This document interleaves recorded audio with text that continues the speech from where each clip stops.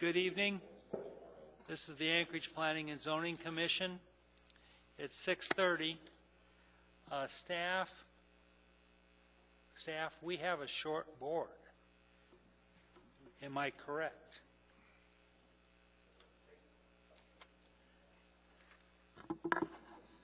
Mr. Chair, usually a short board is considered 5. It's a bare quorum. Well, when I count, I come up with 5. Oh, you're absolutely correct. I was counting the... We could ask Lori to move over one seat, but that might get... Mr. Potter raised his hand. He's willing to come forward also. As each case is called, then I guess we will give each case the short board option, is how I would picture we handle that. That's correct, Mr. Chair. Any commissioners have any objection to that? For the audience here, we did not know we were going to. Ms. Yoshimura is also willing to step forward and fill a couple seats. We could take care of this here. When we have a short board, the applicants are given the choice if they want to continue at no cost. They normally get advance warning because we normally know in advance. We did not know till just now that we have a short board. When there's a short 5-member board, a postponement can be offered, and if it's agreed to, then we'll work out the date. So if you're an applicant in the audience, would you please do that. Madam Clerk, will you please call the roll? Mr. Ferguson. Present. Mr. Robinson. Here. Mr. Spring. Here. Mr. Kange.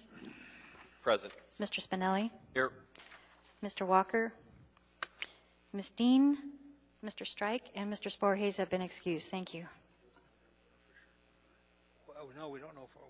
I'm expecting Mr. Walker. So we're gonna continue here for a minute. Mr. Spinelli, will you please handle the disclosures? Sure. Are there any commissioners wishing to disclose any conflicts? Hearing none? None? No disclosures. Okay, no disclosures. Mr. Spring, will you please handle a consent agenda? Yes, I'd be happy to. There's no items on the consent agenda. However, I would like to make a motion to postpone case number 2015-0081, Yosemite Drive Upgrade Design Study Report, to be rescheduled for October 12th meeting. Motion I made. Do we have any objection? Seeing and hearing none, that is postponed to October 12th on that. Thank you very much. That brings us to case 2015-0084, a rezone. Pardon me. Thank you very much. That brings us to case 2015-0086, a context-sensitive solution for Egloff Drive in Girdwood. Do we have a staff report, or do just the applicant? I can make a short statement. Okay, please do. Thank you, Mr. Chair. The Department of Public Works is proposing to upgrade Egloff Drive from a dirt road to a paved collector street. The draft design study report has 2 concepts for what the road would look like. The report is recommending the concept 2 is the preferred concept for the road. The Girdwood community has expressed a preference for that concept because there's a curb and gutter only on one side of the street. It's more in character with other roads in the community. The Girdwood Street Maintenance also prefers this alternative. The non-motorized transportation coordinator prefers this alternative because of the separated multi-use pathway on the east side of the street. The Planning Department's recommending approval of the draft design study report subject to one condition, which is to resolve the need for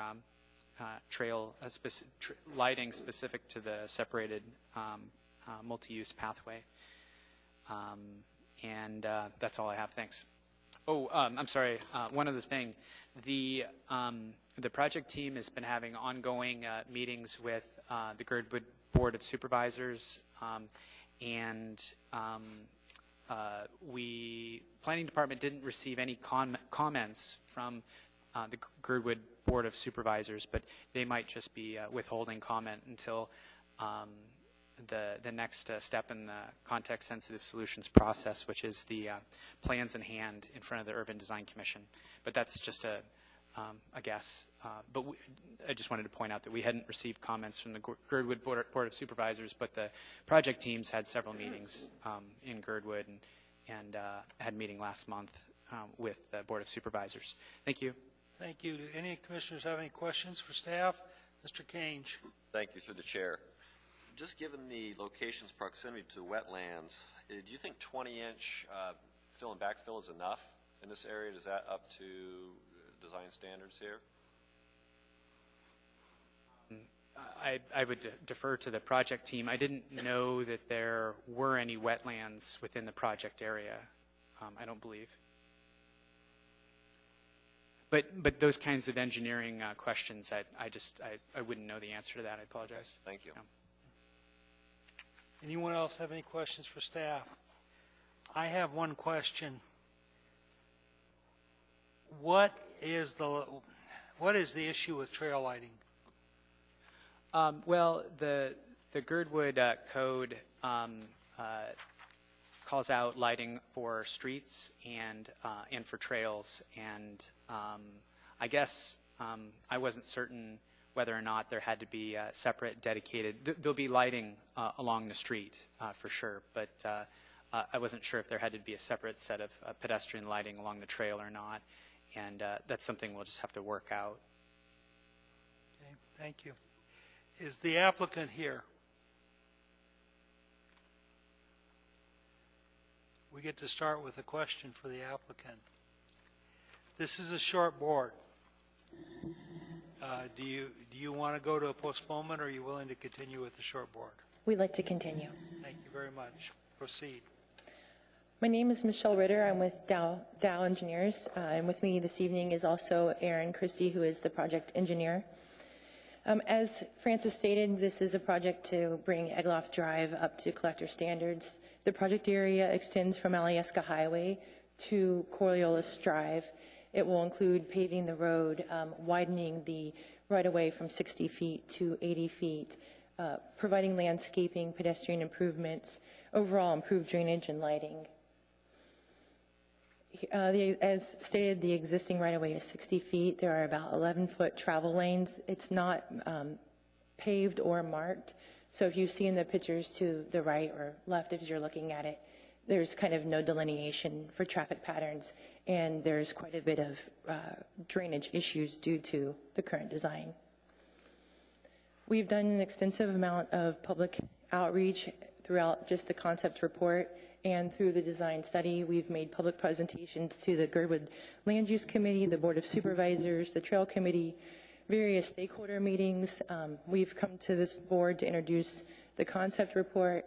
We most recently had a public meeting and site visit or site walk with the community August 21st, and have been apprising them, taking their comments to kind of modify the alternatives as we move forward.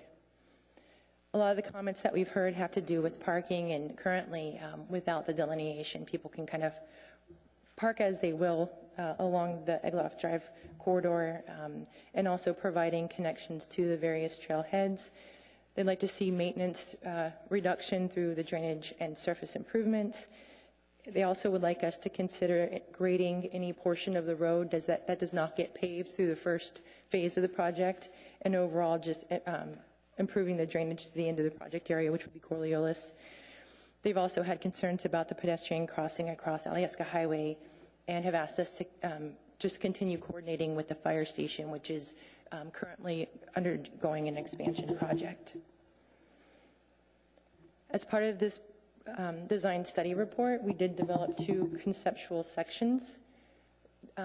This one just extends the right-of-way for the full 80 feet. You'll notice that on the west side, we have a 19-foot shoulder, and that's just because we want to kind of show that we will be using the full 80 feet so that we can acquire the necessary right-of-way so that we don't have to go back and get any additional right-of-way later. And the second concept, so they're somewhat similar, but the second section is kind of what we've moved forward with and applied to the 2 alternatives.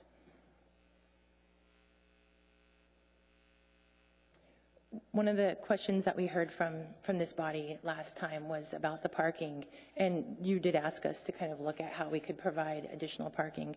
We looked at providing perpendicular. That would overall require greater right-of-way width, even greater than the 80 feet, and we would start to encroach into the adjacent floodplain. This is also not supported by the municipal engineer. We evaluated angled, and it's not possible because you can only approach from one direction, and that's from the south. So people are coming in from the north. They would either have to circle around the driveway behind the fire station, or they would have to be forced into doing a U-turn. This variation was also not supported. The different drainage improvements, just overall with grading and with paving, we'll be improving that. The right-of-way requirements are going to require 20 additional feet. We will be taking that from the west. All of the property adjacent to the corridor to the west is owned by HLB, so it will be done through a public use easement, and that will we will also be required to get some drainage easements through HLB. Other considerations that we looked at was traffic calming that had been discussed, but overall, we've talked at great length with the community and the traffic engineer, and it's pretty much been agreed upon that at this point, traffic calming measures are not necessary. So this is the alternative 1, and you'll see that it's the whole 80 feet, and it has parallel parking through the entire swath of the project area. The major concern with this, while it does provide a lot of parking, it also creates a speedway kind of appearance when there are no cars parked. And so this alternative is not preferred. Alternative 2 kind of bottlenecks it in for a portion of the road so that it kind of slims the road appearance until we get around that corner. And then there's about 15 parallel parking spaces that have been provided. That, in addition to the parking that's being provided with the fire station renovations and potential other parking that we may be able to provide at an off-site location, seem to be adequate for the needs. Overall, the project is funded by a $2.1 million grant, and that includes the design, the right-of-way acquisition, and the construction. We have a spreadsheet that kind of shows the phase 1 and phase 2 development. Overall, it's a total of $2.6 million. We'll likely be able to get the first phase designed and paved, and phase 2 would be designed and graded but not paved. And with that, I'd like to reserve my time for rebuttal. Well, there is no public hearing, so I don't think we need a rebuttal. Okay. But your time is reserved. Do we have any questions for the design team? Mr. Kange. Thank you, through the chair. So the parallel parking that you have on the southern side of the street, did you speak to the community council about that? I mean, obviously they wanted the other 2 alternatives would have been better and allowed for more parking, but with those issues, what comments, if any, did they have on the parallel parking? To answer your first question, yes, the Girdwood Board of Supervisors and the Land Use Committee has seen the alternative 2, and that was actually what we presented at the public hearing on August 21st. They were generally supportive of that. The only major concern was that there isn't parking directly adjacent to the Lions Head picnic area, which encompasses the first 4 parcels from Alyeska Highway to the south. However, the way that's going to be a soft shoulder, we can design the drainage swell so that you could actually pull up and have a temporary parking for unloading if there was a large event. So we think through design we can mitigate their concerns. You done, Mr. Kange? Mr. Robinson? Thank you. A couple questions. First of all, what was the rationale for the traffic engineer not supporting angled parking? Well, specifically in this Title IX that governs this section of, or Girdwood, and the section of the road, it requires that it's perpendicular parking. So by code, it actually is required. I'm sorry, parallel parking is required. So angled or perpendicular would require us to get a design waiver through the Zoning Board of Examiners and Appeal. And then also she doesn't support it because the code, the maneuvering won't work. And it kind of creates a situation where people are backing out into a collector road, which they do not support. Okay. When you were talking about the parking not being supported because of the U-turn, isn't that the same situation we have with the parallel spaces that are being provided? I mean, to use those, you have to go down to the end of the road and U-turn and go around as well, right? You would. I mean, you could still. I mean, they're parking that way today, and they're just kind of crossing over. But yeah, ultimately, you would have to circle around. But then you would be able to pull out and not backing out into traffic. I guess the one thing, and it's hard to envision any kind of high traffic in this area as it is right now, but you know, the idea that you have this sort of pathway, and to get across the pathway to the library, for example, you'd go through the drainage swale, right? So, is that right? I mean, well, if you're on the west side, if you're parking, there would be enough room so you wouldn't have to go through the drainage swale, no. Oh, but just disregard the parking situation now. So say you're on the multi-use pathway, Gotcha. right? Yes. Yeah. And for you to get over, and presumably Girdwood, from what I read, they want that to connect in better to the network that already exists. If we can get the DOT to eventually agree to a good crossing of the highway, then maybe it does.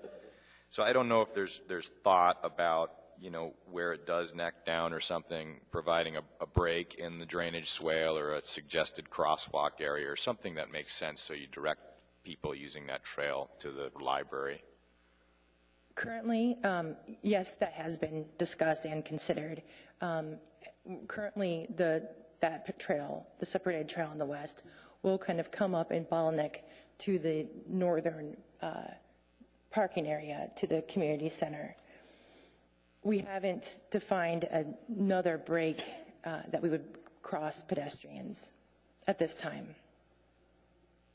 That's just my recommendation. I think it's gonna, at some point, it's gonna be needed. You might as well think about it now. There's curves, and we'd hate to get into a thing that says, well, we can't have a crossing because there's a curve. Well, guess what? People are gonna cross. So let's plan for a good access point. Thanks. Thank you. Commissioner Spring? Yes, I'm not sure why the department recommended resolving trail lighting. Is it because there's no trail lighting in the concept report at this point? Correct. There's a difference. One, we're trying to get the department's interpretation clarified. So as it reads, it appears as though it says if it is provided, then there's a certain requirement on how to provide that lighting.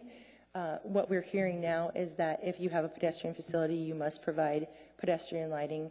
But we are also looking at exploring. One of the considerations that we have from what we've heard from the community is they don't want a lot of lighting in the area. They enjoy their dark skies. So we're trying to balance how much lighting we provide. So we are also going to be looking at what the street lighting provides to see if that can't provide the equivalent lighting that's required for the trail.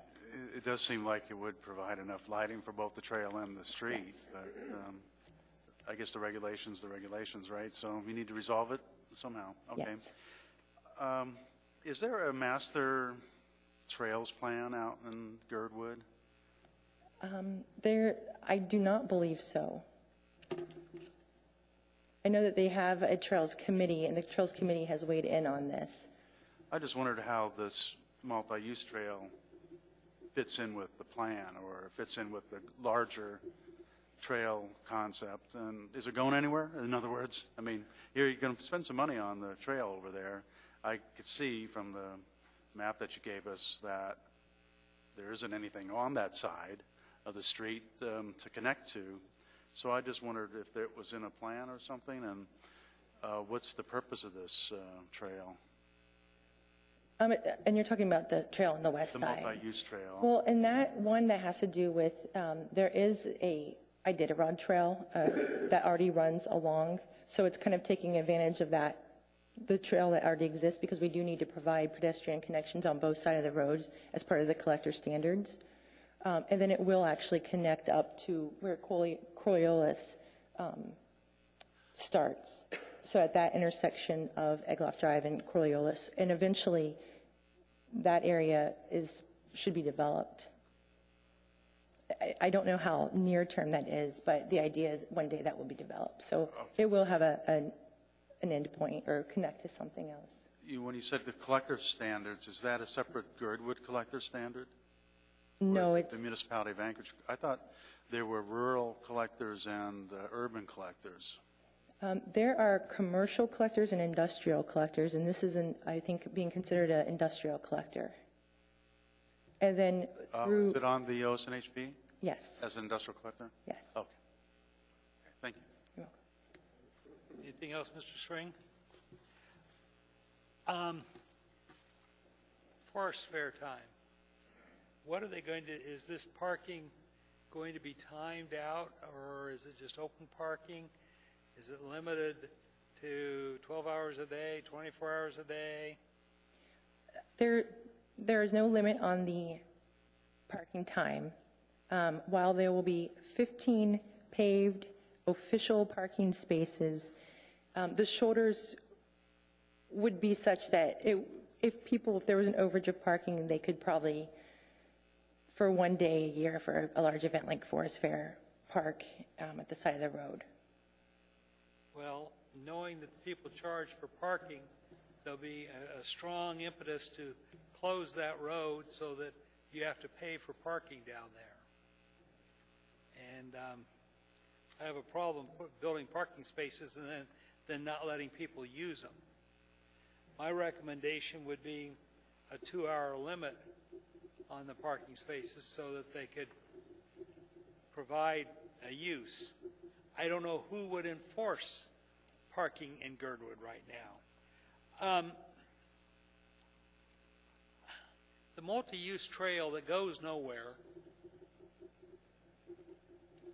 really bothers me, as does the simple fact that we are trying to provide 22 feet of travel, and we take 80 feet to provide for 2 travel lanes. This appears to be, well, how much land can we take? Let's fill it up, as opposed to looking at what is the minimum we can do. We have a snow storage landscape buffer, a sidewalk, a gutter, a paved shoulder, 11-foot travel, 11-foot travel, 3.5-foot paved shoulder or 9-foot parking lane, 5.5-foot vegetated shoulder over a 2-foot gravel, a 9-foot swale snow storage, a 2-foot shoulder, an 8-foot multi-use pathway, a 2-foot shoulder, 6.5 to 8.5 snow storage landscape buffer. I don't know if there was anything left in the manual that they didn't throw in this thing.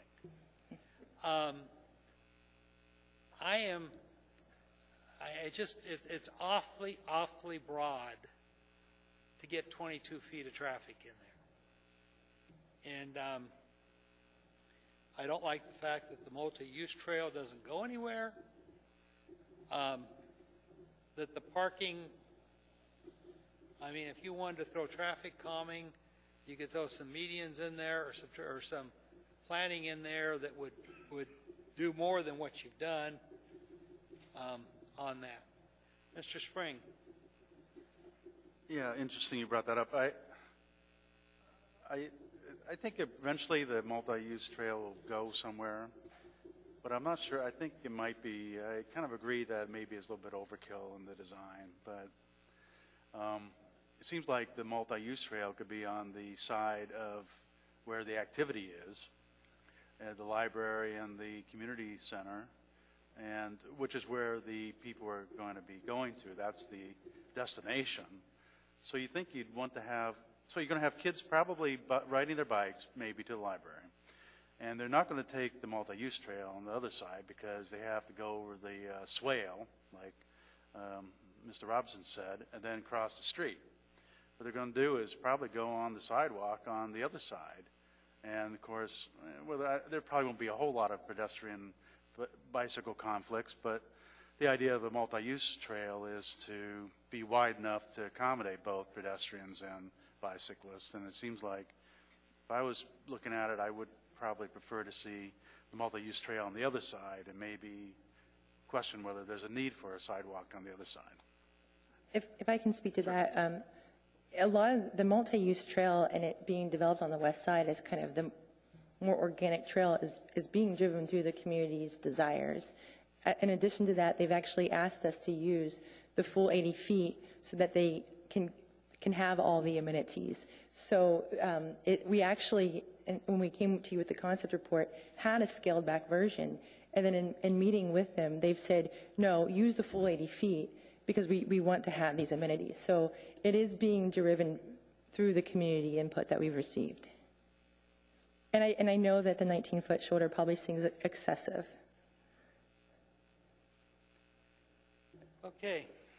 We have no public hearing. Do we have a motion on this context-sensitive design? Mr. Robinson. Yeah, I move that in the matter of case 2015-0086, draft design study report for Egloff Drive improvements, that we forward the Department of Recommendations with the addition on the resolve sentence to include input from the Girdwood Board of Supervisors on the trail lighting issue. Okay. Do we have a second for that motion? Thank you, Mr. Kange. Do we have any further discussion? Any discussion at all? Please use your machines.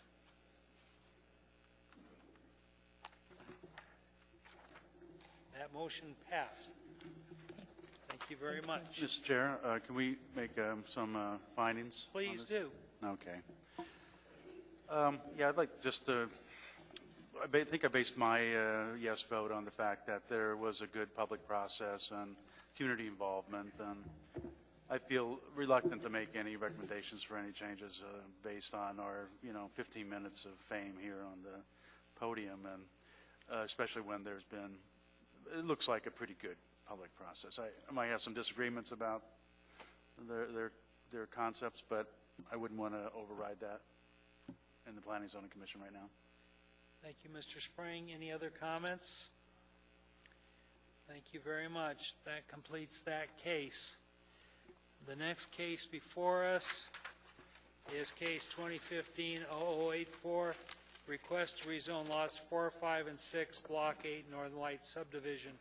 Before we start this, could the applicant or the applicant's representative step forward, please?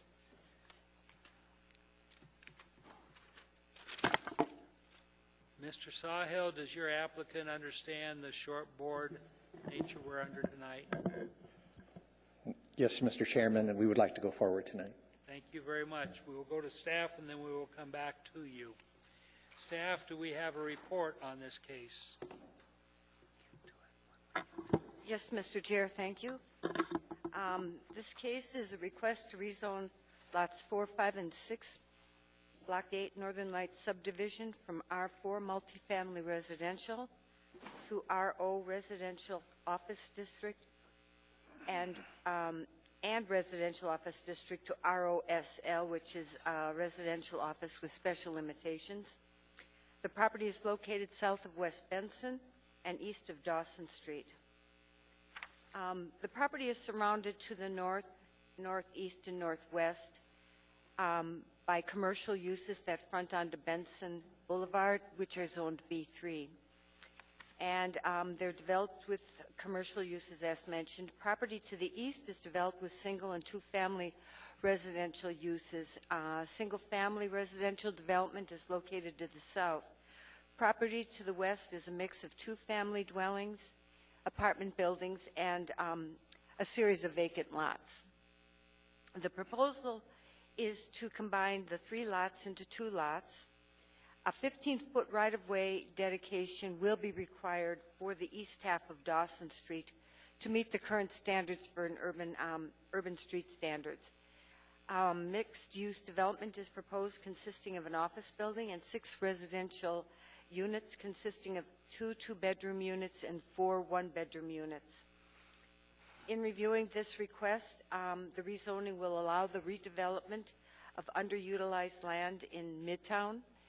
The housing study that was prepared found that there is a shortage of entry-level housing that's served by public services in close proximity to employment centers and public transportation routes. Office space and 6 rental units will be developed in this this is consistent with the housing study and the comprehensive plan. The proposal is consistent with the following policies of Anchorage 2020. Policy 10, mixed-use development is encouraged in major employment centers, mixed-use redevelopment areas, town centers, and neighborhood centers. The petition site is identified as a mixed-use development area, major employment center, and a mixed-use redevelopment area. It's consistent with Policy 15 to conserve residential lands for housing and is a high community opportunity and priority. It also is consistent with Policy 20, medium and high density residential development, as well as commercial mixed use is encouraged in aging and underutilized area. And this is a redevelopment area identified in Anchorage 2020. The RO district is intended to provide areas for professional, business, and medical service uses, as well as areas with compatible mix of office and residential uses. And this proposal is consistent with that, the RO district regulations or intent. The proposed development will provide a somewhat low-intensity transition between the commercial uses along Benson Boulevard and the single-family residential uses to the south. Neither the office building nor the apartment building will exceed 2 stories in height. The petition site is served by all public services as well as utilities. The uses to be developed under the proposed ROSL district will not result in significant adverse impacts upon the environment or adjacent uses. The rezone conforms to the policies of the comprehensive plan, is consistent with the intent of the RO zoning district. It provides entry-level housing at a density of 17 dwelling units per acre in close proximity to a major employment center and public transportation routes. The department does recommend approval subject to the 2 special limitations on page 10 of the report, which state a mix of 6 dwelling units shall be developed on the property, a minimum of 6 dwelling units shall be developed on the property, and non-residential development on the property shall not be issued a conditional certificate of occupancy or a certificate of occupancy prior to the residential development being issued a conditional certificate of occupancy or a certificate of occupancy. Thank you. Thank you very much. Commissioner Spring, then Commissioner Kange. Yes. Can you tell me what the difference is between the ordinance that we found in the petitioner's packet and the recommendations, special limitations that staff made?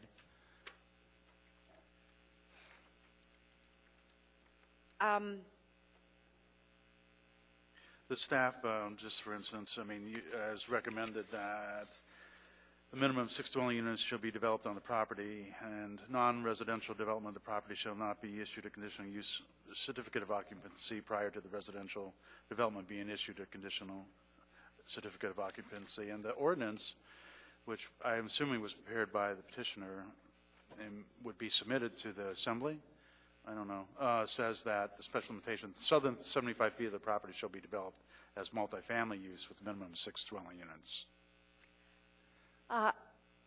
Through the chair, Mr. Spring, through the department review, the second condition I understand was added to ensure that the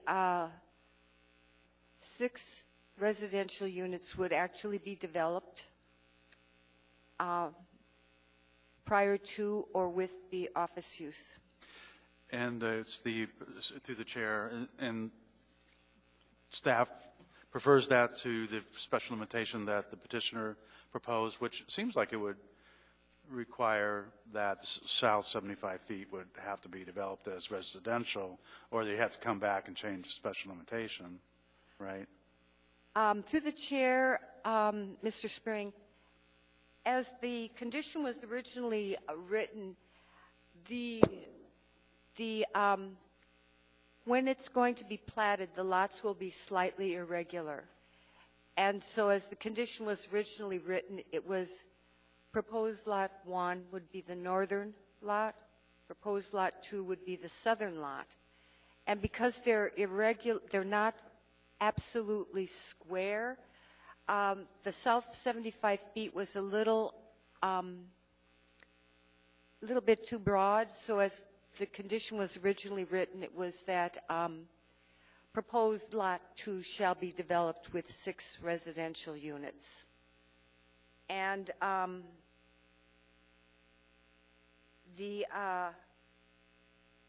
as I said, through the review within the department, the recommended conditions were amended and added to.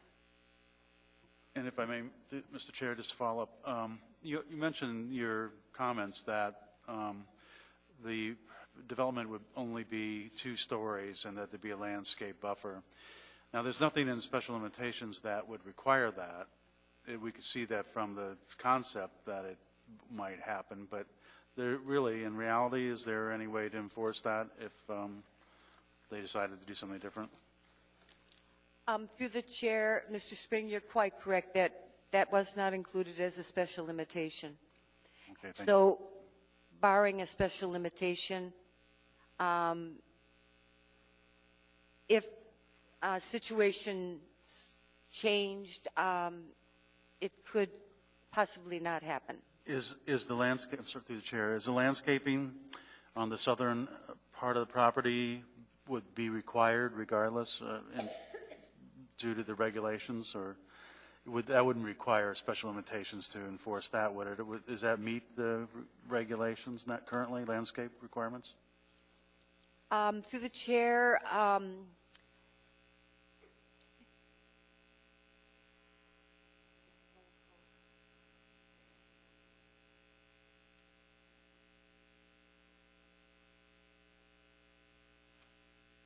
according to the new code, the RO adjacent to R2A would require L2 buffer landscaping Okay, thank you. under the new code standards. Which is 8 feet, 15 feet. 15 feet? Okay. Okay, thank you. Are you done, Mr. Spring? Mr. Kange? Thank you, through the chair. Maybe if you can walk me through this condition or recommendation number 2 again. I'm not sure I'm following. I guess what's the logic in saying that we can't have commercial in there without this residential being built when we have our recommendation for number 1 that says a minimum of 6 units will be developed on the property anyway?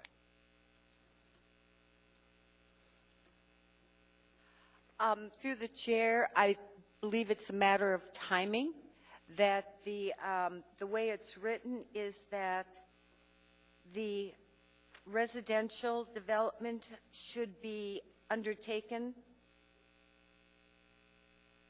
at least prior to, or at least at the same time as the commercial development would be undertaken. Yeah. And so that the office or the commercial use could not be constructed and completed and issued a certificate of occupancy prior to the residential units obtaining a certificate of occupancy. So I understand your logic in that now. Frankly, I have to disagree with that logic, and I think that we have to let the markets decide, you know, what gets built first based on maybe commitments with leases or advanced sales of the residential, and so I just can't support that recommendation just because we want residential before we want commercial, without any real logic behind it, unless that's something the petitioner really wanted in their packet. But you know, again, I just don't. I can't buy into that theory. That's all, Mr. Chair. Thank you. Thank you very much, Mr. Kanes. Mr. Robinson? Thank you, Mr. Chair. 2 points. Yeah, I would just echo that last one. I'm not sure it's even legal. I would recommend that the municipal attorney, I mean, I can see conditioning something from a timing standpoint if it's necessary to support the development proposed, but I frankly don't even see the legality of requiring residential on a lot that has potentially nothing to do. And if I look at the site plan, the thing that I would require would be to ensure that the access to the extent that if it is platted into two and it's provided, it's a shared access, but that whole access has to be provided. But I think we're getting ahead of ourselves on a rezoning. I think my question, if I could get staff and the commission to look at page 12 in the packet, it shows the zoning map in the area. And I'm struggling a little bit to understand kind of where we're headed in this part of the community. Clearly, there's a pretty sizable mobile home park that's in the area that I think, if you've been through there, I think is likely to be redeveloped at some point in the coming years. But it strikes me that at some point there is this transition from more commercial to residential within this area. I think it's important to really maintain residential in these core blocks within the Midtown area. I'm glad that the petitioner has proposed doing it on this particular property. But I'm just wondering if I can get staff's perspective. You know, if I look at West 30th and kind of think, well, is that the natural break between, you know, more commercial type development and the rest, you know, or where is it? Does it just sort of eat in lot at a time or parcel at a time? I wondered if you can comment on how that fits with the municipality's kind of long-term vision for this particular area, given that we don't yet have an actual land use plan map that tells us what it ought to do. Through the chair, Mr. Robinson, I basically looked at the properties, and there is a mix. There really is a mix, and of uses, and between. I can't read it. Between Chichaco and basically Eureka, there seemed to be a substantial amount of the original development, which seemed to be residential in neighbor. This is a 1946 plat. They had 15-foot wide rights-of-way. And there are some apartment buildings. There's even one apartment building that's a historic building. And then there are interspersed, like directly west, there is a series of vacant lots. I don't know what's going to happen to those lots. I don't know if commercial is going to, you know, creep down. But what I found very interesting when I was keeping track of the residential lots, that the homes, although they were built starting in the 40s, 50s, and 60s, numbers of them have been remodeled. I think it would be really difficult, I came to the conclusion that it would be really difficult in this neighborhood that has existed for 60 years to assemble large parcels that you could develop high-density residential. I couldn't find out when that trailer court I couldn't find a date on that trailer court. I didn't know when that developed. And there's also a park. The park serves a large residential area. And there are apartment buildings, but they're not large apartment buildings. They might have 8 units in it. So it's a very interesting, well-maintained neighborhood with a lot of natural vegetation. So it's hard to predict what will happen here. But I really think that it's going to be difficult to assemble large parcels to do a big development.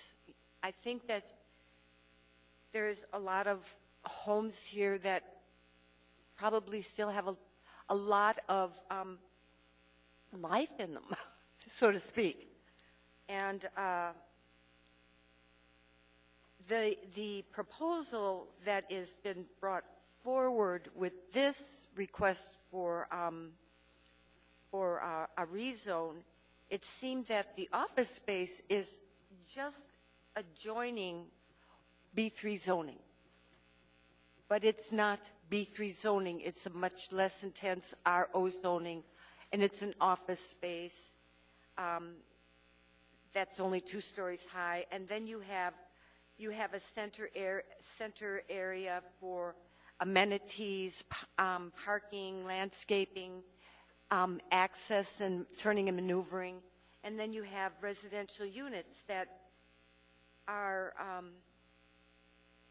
they're not single family, but they're residential nonetheless. And it's not really that many units that would be overwhelmingly tall, casting shadows on some of the residential units to the south. So I do know that it's a change for the immediately surrounding residential units, in that there might be windows, looking down on these homes, and perhaps that's not desirable for a long-term resident. But I really think that I came to the conclusion when I was looking at all the different uses and how many were remodeled, and that, this is primarily a residential area between Chichaco and Eureka. No, thank you. And I guess just to follow up, and I'll ask the petitioner the same thing, but why, what's the rationale for the lot to the south even being RO and just not R4? I mean, they can clearly do, they can do a sixplex on an R4 parcel, I presume. Through the chair, Mr. Robinson, that's true. And is it just a timing issue related to when the plat's going to come through, or what's the issue? And I can defer, but you don't have you agree with RO, but the staff didn't mind it going RO, but I'll ask the petitioner. That's fine. We'll follow up. I actually don't know why they chose RO, other than that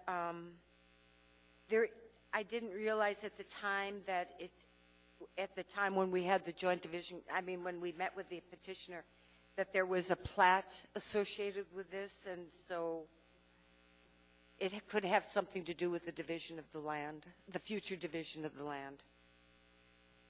Thank you. Okay, before I call, any other questions for staff? Before I call the petitioner, I'll remind everybody that we have time limits for public hearing. Petitioners, including all of his or her representatives, get 10 minutes. Part of this time may be reserved by rebuttal. Representatives of groups, community council, PTAs get 5 minutes. Individuals get 3 minutes. When your testimony is complete, you may be asked questions by the commission. You may only testify once on any issue unless questioned by the commission.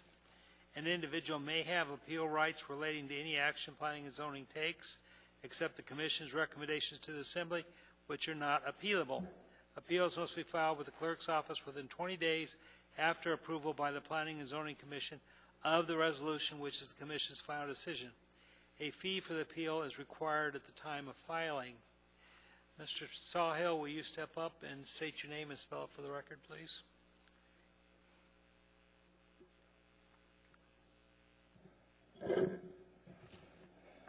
Thank you, Mr. Chairman. My name is Jim Sawhill, S-A-W-H-I-L-L. I'm with Lounsbury & Associates, and here tonight to represent CY Investments and the request to rezone the property. Also with me tonight is Tara Gallagher, the project architect. If you have any specific questions on the design or the architectural style that we're using, she'll be available to answer those questions. The request tonight is to rezone 3 lots. They're 50-foot wide lots. The northern lot is currently zoned RO, and the southern 2 lots is zoned R4. And we would like to rezone the entire parcel to ROSL, and I'll get into the reasons for that in a minute. And the existing situation is we have one single-family structure on the southern two lots, and the northern lot, the RO lot, is currently vacant. And what we're really doing is looking at is an infill development. We've assembled 3 lots, and we're in the midtown area, in the area called for mixed-use development and high-density residential to support the core area, the midtown area. And our multi-use development that we're proposing is in line with the goals and policies of the comp plan. It actually matches it amazingly well. It is a difficult proposal for the neighborhood. Change in the neighborhood is a difficult thing. It's an older neighborhood, and seeing it redevelop into more intensive use, regardless of the use, is concerning to those neighbors. Again, our proposal is for a mixed-use residential office development. Through the special limitation requiring 6 dwelling units, we are maintaining the theoretical density of the southern 2 R4 lots. So there won't be any loss of zoning or loss of residential density or units through the rezone because of the special limitations. Our development allows for a transition from commercial to residential through our development, which is one of the goals of the comprehensive plan, and allows for transitional zoning to occur. The buffer on the southern end of the property is a 10-foot buffer, which is required by the new Title 21.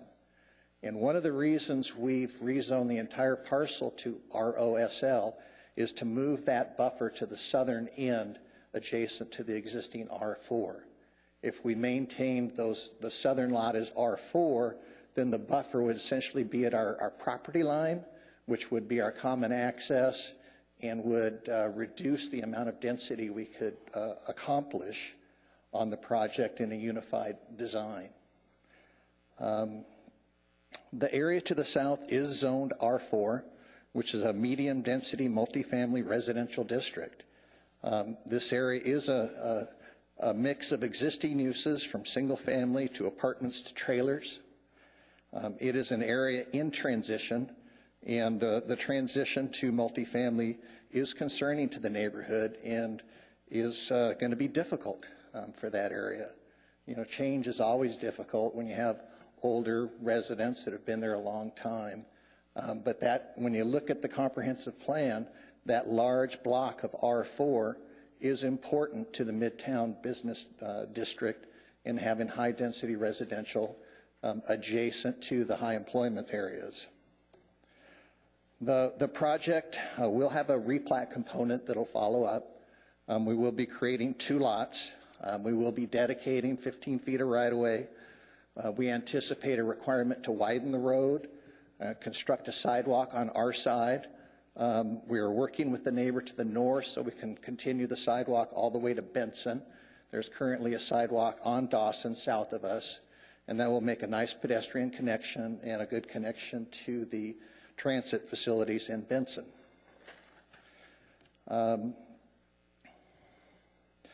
The southern lot will be required to be developed as residential with a minimum of 6 dwelling units. That's an important special limitation and one we agree with. On the conditions of approval, we have no objection to condition 1. We would request that condition 2 be removed. In my experience, it's a pretty unusual condition. I've never seen anything like it. We don't think it's appropriate for a land use restriction.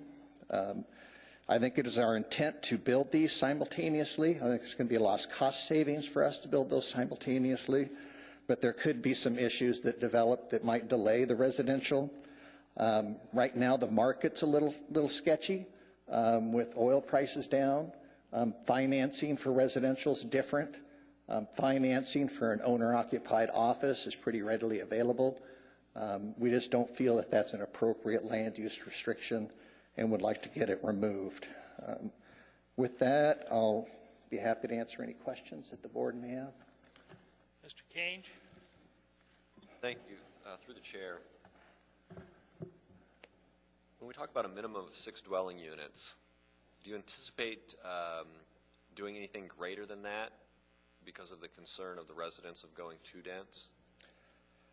Our original proposal was to put 4 residential units on that. And in our meetings with staff, going through the rezone and our site planning, staff was very insistent that we have a minimum of 6 dwelling units. Personally, I preferred the design with 4 dwelling units. We had more open space available. But we agreed that we would put that special limitation to have a minimum of 6. Okay, thank you.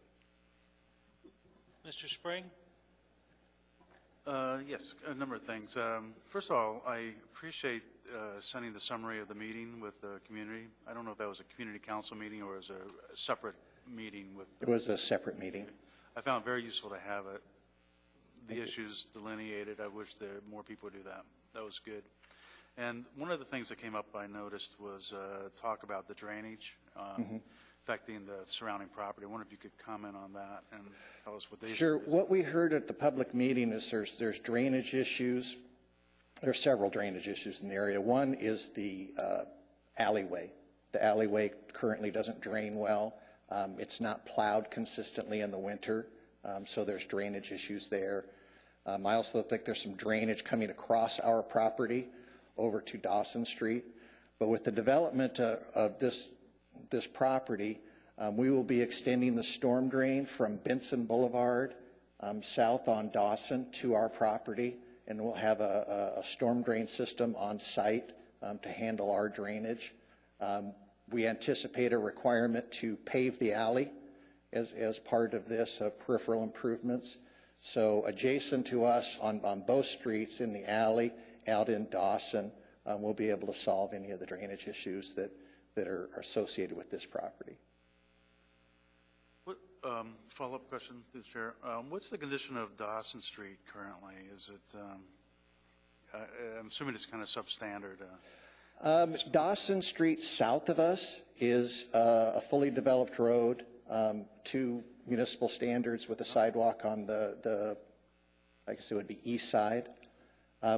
Adjacent to our property, it's a narrow road. It's 24 feet wide.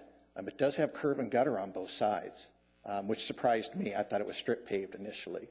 But we anticipate having half-street improvements on our side.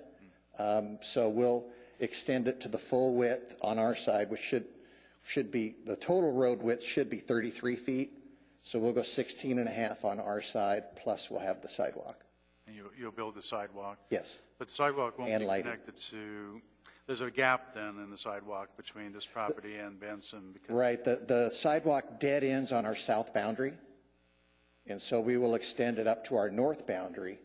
And then we have one lot between us and Benson. And we've talked to the person that owns that property. I call it the old Land Tech building, so everyone recognizes where it's at. And but to be real honest, they're parking in the right-of-way where we would like to build the sidewalk. So they were open to discussing it, but they wanted to see if there was going to be impacts to their parking. there's sufficient right-of-way, same right-of-way width currently in the north of yours? So is there a need for additional right-of-way there to build a sidewalk? I'm trying to This is recall. getting off topic, though, I think. But, No, it's a narrow right-of-way up there, too. it's up there, too, so they'd have to probably, well, it looks like to me that the existing RO property is one lot and it's 50 feet. I think I'm sympathetic for the rezone, and I think as much that it'd be very difficult to develop an office on 50-foot wide lot. It would be. And Effectively, what we're rezoning is 25 feet to allow the additional parking. So we're effectively rezoning half of that middle lot to allow a residential office development, and then maintaining the residential on the southern portion. And just one more question then. I personally like the conditional condition of approval in the ordinance, the 75 feet. I think that is better than eliminating the second conditional use and just using the number one conditional or special limitation that staff is recommending, which just says you'll build 6 multifamily. And it doesn't me, I don't specify where. I think it's important that that be on the south part of our development. I do too, yeah. You know, I think the staff proposed condition's pretty generic, and we can make that work. We just need to do 6 units. But the original condition in the ordinance we proposed is basically what we want. I understand what Ms. O'Brien is saying in that our lot isn't exactly 75 feet wide. I think it's 74.8 or something, but it's our intention that the southern lot be developed as residential, be limited to residential, and be developed at a minimum of 6 dwelling units. You done, Mr. Spring? Mr. Robinson? Thanks. I presume you don't want to tie a site plan to any kind of special limitation. Is that true? We would prefer not to. I think in this case, the new code deals sufficiently with site design issues that this is a project-specific rezone. We have brought you what we want to do. Yeah, no, and that's fair, and clearly that's how it works. I mean, the issue that I had was, as you show it, the access that comes between the 2 parcels only works if there's cooperation between those 2 parcels. Right. Clearly there is now, but I was trying to envision some scenario where you build it. You know, clearly, if you were to build it and not have that access, be able to access the call it the residential lot, my guess is it becomes a lot more challenging to get 6 units on that parcel. We would never get 6 units on that without So I don't want to create a situation where, and I get staff saying condition it on timing, and I think some of us are uncomfortable with that, but I'd hate to get into a situation where you have to build 6, but through development, the access is a little different and the lot gets sold off and suddenly you get this lot where it's impossible to get the maneuvering that you need on there. So I don't know if you have any suggestions or can alleviate our concerns or my concerns with that. But again, it works. It's a creative way to get 6. It's hard to get 6 units on a small lot. I like how you've done it, but by not tying you to this, there's, you know, I could see it going backwards a little bit. I think economics will tie us to that. Okay, Mr. Sawhill, you have 4.5 minutes. Thank you, Mr. Chairman. Okay, I will now open up this to the public hearing. If you wish to speak, step forward, state your name, and spell it for the record, please.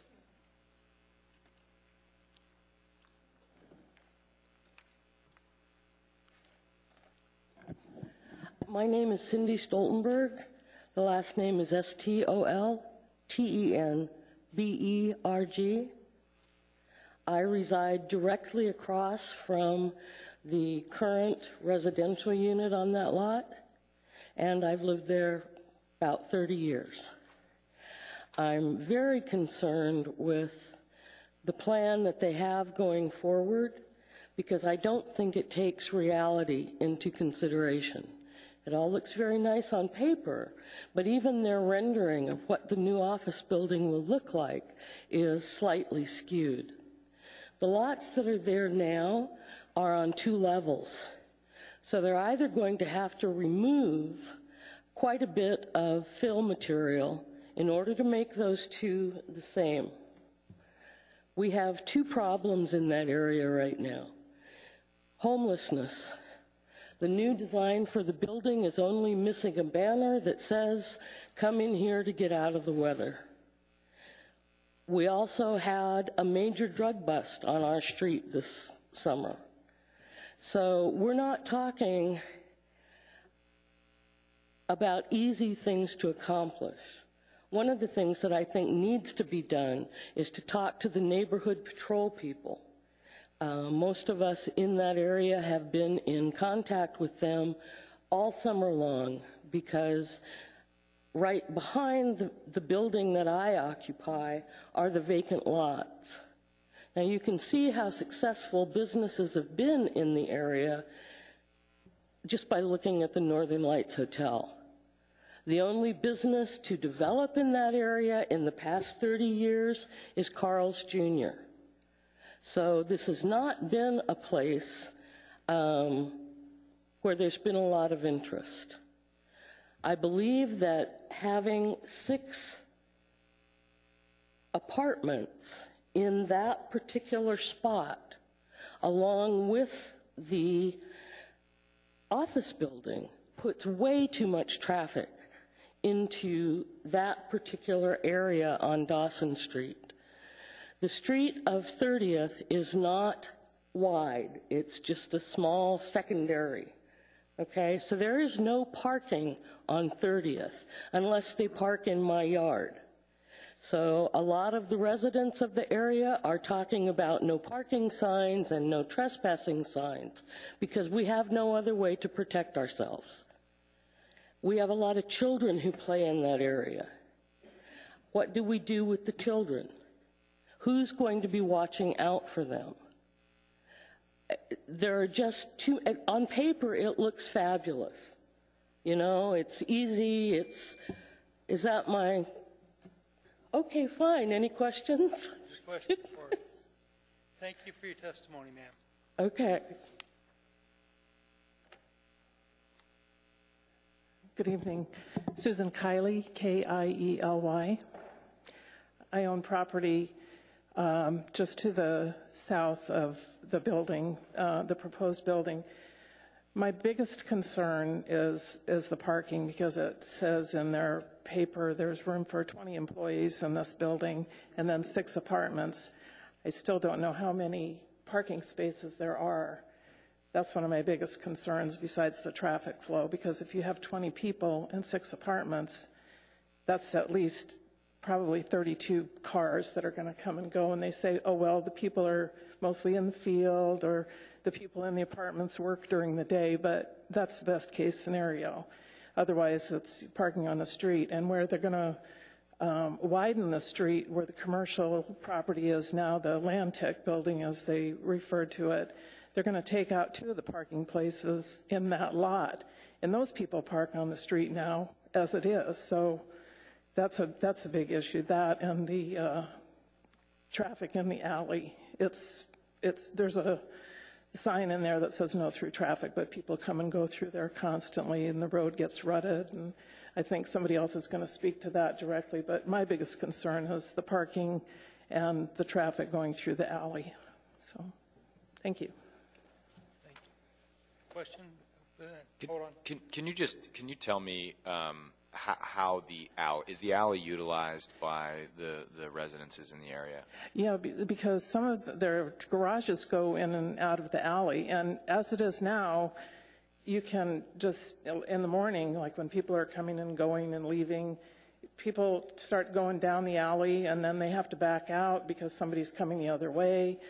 And at our initial meeting that we had, I had suggested, well, maybe they could make the alley one way, because I'm not, against development at all, but I've lived in the neighborhood as well for 30 years, and I want to stay there, but it has to be livable.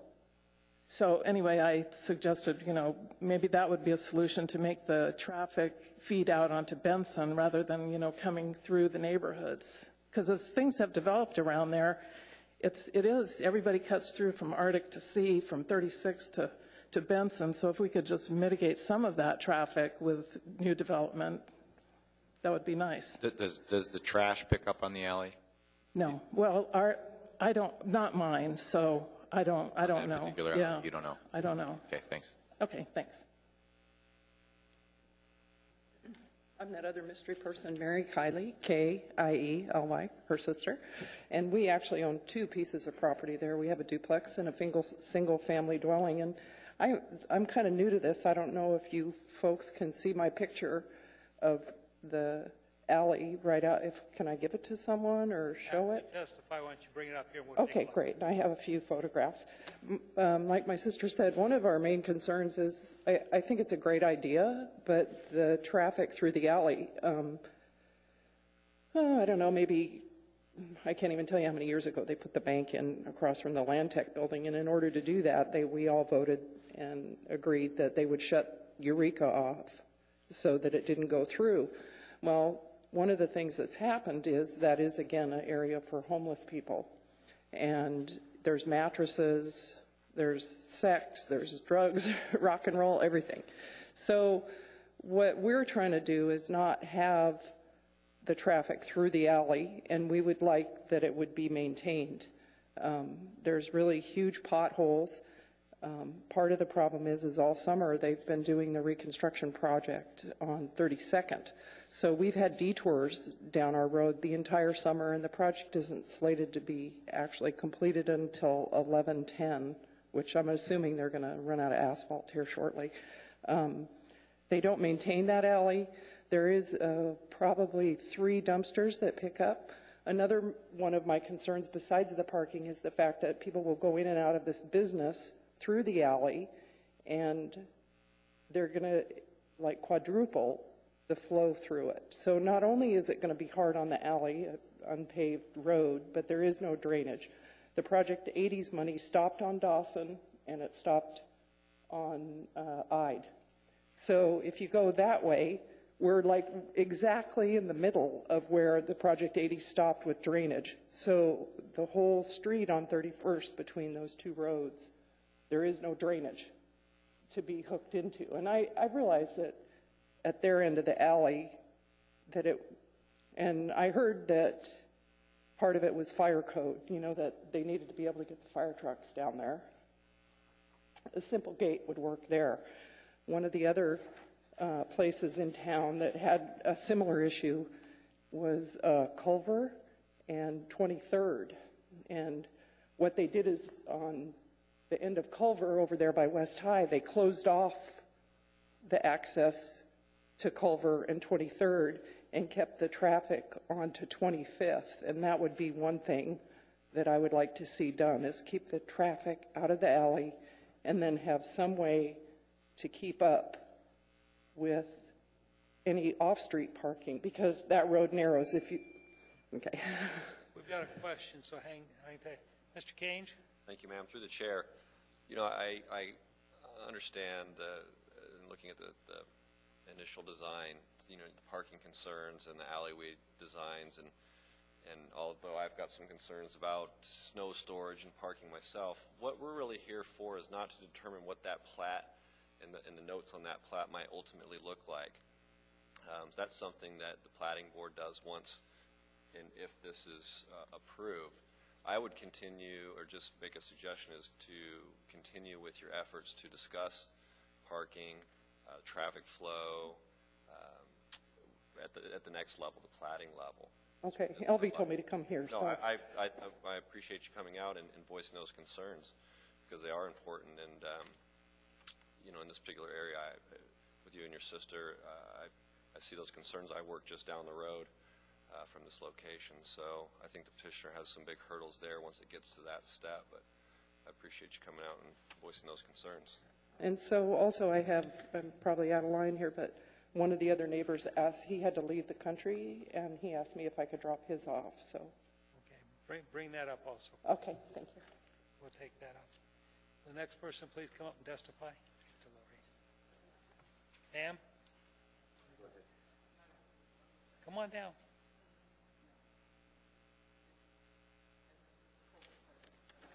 My name is Evelyn Ball. Ms. Ball, will you pull the mic down? Yeah. There, thank you. Now we can hear you better. Okay. My name is Evelyn Ball. I'm 79 years old. My name's spelled B-A-L-L. I live next door to the property for 54 years. And my concern is my privacy with the way the sixplex sits, and it's 2 stories. You'll be able to look right down into my living room. And on the other side, facing the alley, is my reading nook and a TV that will also be visible. And I'd like a maximum height solid wood fence between our properties. And I want to know if there'll be lighting on the side of the building, on my side, the south side. And will there be a fence built between properties while construction's going on? And if they know the start date and the completion date? And can we get copies of all the minutes and the proposals? And I feel like planning and zoning, I hope they've gone and looked at the property, not just on paper. Thank you. Don't run off. Mr. Spring? Yes, so your property's just to the south, the single-family house? Yes. That's just to the south, and what's the distance between your house and the property line? I think mine's 10 foot and theirs is 10 foot. Theirs is 10 foot. And your entrance, let's see, there's windows there on that side? Yes. Where in your living room faces In that my side? living room, and then the alley, there's like a round nook. So you're asking for a fence along there? Would Yes. be, I think, I don't know what the typical fence would be. There's no requirement for a fence in the regulations, so it'd be a 10-foot buffer, which a landscape buffer is what I'm hearing. Fence would have to be required, I think, separately. But would a 6-foot fence be helpful, or would that, the 2-story building, they would still look? Well, I would still like to have a fence, But a solid wood a fence. solid wood fence would be helpful and Yes. help to prevent people looking into your living room. No, it won't help that. Oh, but it would give you some sense of privacy. Yes. Somewhat, yeah. Okay, thank you. Are you done, Mr. Spring? Mr. Robinson? Thank you, and thank you, ma'am, for your testimony. Were you familiar, are you aware of when the property became zoned R4?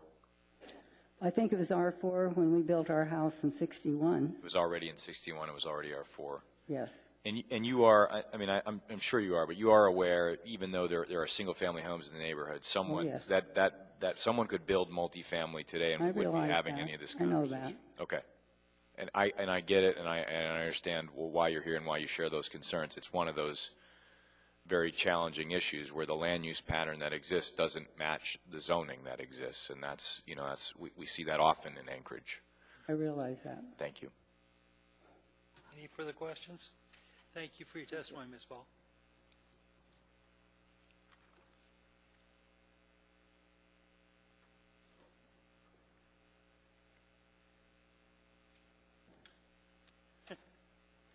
Notice we have all women tonight testifying so far. Hi, I'm Anna Finley. I'm one of those very old people that the petitioner was talking about. I just wanted to make note because when staff was talking, she was talking about all the multi-use or the multiplexes and the apartment buildings and all of that. And I realize we are zoned R4. And, my husband and I have tossed around the thought of, when we move on to another place, we could do that to our property as well, because we realize it is something we can do with that area. But this actual street we are talking about and the next street over, it's not prevalent here. So what he's asking for and what he wants to do to this area is not what's here. So we're looking at a whole street of single-family homes with one fourplex on it, and the next street over, a whole street of single-family homes with one apartment building on it. And then he wants to plop down a sixplex and an office building in it. And so while staff is saying, yes, this fits in, this is what I'm seeing in the area, she's not looking at our area. She's looking blocks away when she's saying, yes, there's apartment buildings, and yes, there's 8plexes, and yes, there's 6plexes. This is not what we see as our neighborhood. And when you were talking about in the notes about how whatever house it was that it drains into the garage, that's my garage. And I know that's what you mentioned that you're not here to listen to, but that is our biggest concern is our alleyway. And when he said that he's going to pave the alley, the last thing we heard from him is that he's going to pave it to the end of his lot. So while that might not be your concern, that's our biggest concern as a group, because that's what we have to live off of. And that's what all our driveways go onto, is the alleyway. And because you're the only people we have to talk to, and because these people don't want to listen to us, we're just going to keep standing here and talking to you, because we're not getting any communication from these people other than that one meeting. And they included the notes to you guys and made it seem like they're talking to us and communicating, and they got our email addresses and said, this is going to be how it's going to be. We're going to be talking. Everything's going to be nice. But that's the only communication we've had. So because we're standing here in front of you, and you're the people that have said we get to have a public hearing, and you get to talk to us, then we're going to tell you about our alley and our parking, even if you're not the right people, because that's what we got. So thank you. Don't run off. Mr. Robinson?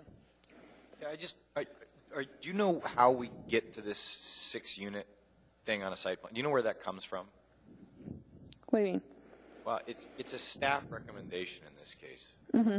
It's actually not necessarily being proposed by the person doing the project. And in a weird way, what's driving the 6 units is this kind of comprehensive plan that says that there ought to be high-density housing here, right? Correct. And you heard the petitioner say, well, we would have rather done a 4-plex. Done 4, because who wants to live in a 500-square-foot unit? Well, I think a lot of people. Not me, You might not want, actually. a lot of people need to. But that's another issue. But I guess to the point of whether or not, when you think about the right development on an R4 lot that exists there in this neighborhood today, what does it look like? Is someone going to build a brand new single-family home in the neighborhood? I mean, to us, it would be leaving that beautiful old house that's already there. But, he couldn't sell that house. Yeah, I mean, I'm just trying to figure out, I'm trying to reconcile, again, this mismatch that we have. So we have these competing interests, and on the one hand, we're actually creating a minimum number of units here. Mm-hmm. That's the recommendation. It doesn't have to be, that's on the table here tonight. So while we can't talk about paving alleys and things like that, that's sort of one of the things that we're here to discuss. Thank you. Thank you. Anyone else care to testify?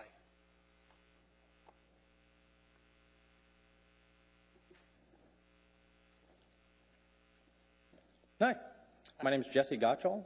Last name Golf Oscar Sierra. I'm sorry, Gotschall. I own 3002 Eureka Street, and I actually just have a question. I heard 6 units was the minimum? Right? That was the minimum according to the staff recommendation. That is perfect. I will be putting in a proposal to put 8 in on my lot. Thanks.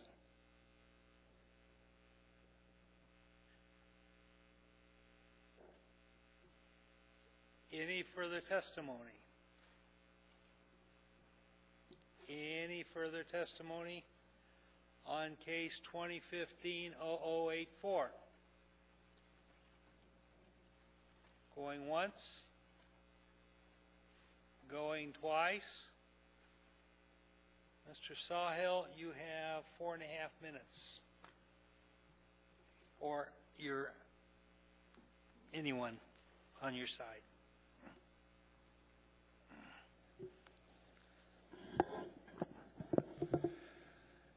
Mr. Chairman, again, my name is Jim Sawhill. We heard through the public testimony several issues I'd like to address. First is there's some grading issues across the site. We do recognize there's about 5 feet of fall from north to south. There will be some grading that needs to occur and possibly some low retaining walls to make everything fit. But we don't imagine any problems there. At our public meeting, we did hear about the homeless issue in the area, and that is a problem. I think most people are aware of where Dwell Realty's current offices are on C Street, just a little bit south of here, about 3200 C Street. They have similar issues there. One of the things they've done at that location is hired private security to drop by the site a couple times a night to make sure that there's no homeless staying in the area of their commercial development. And their intent is to do the same thing here. So there will be additional oversight for homeless in this area related to the commercial building.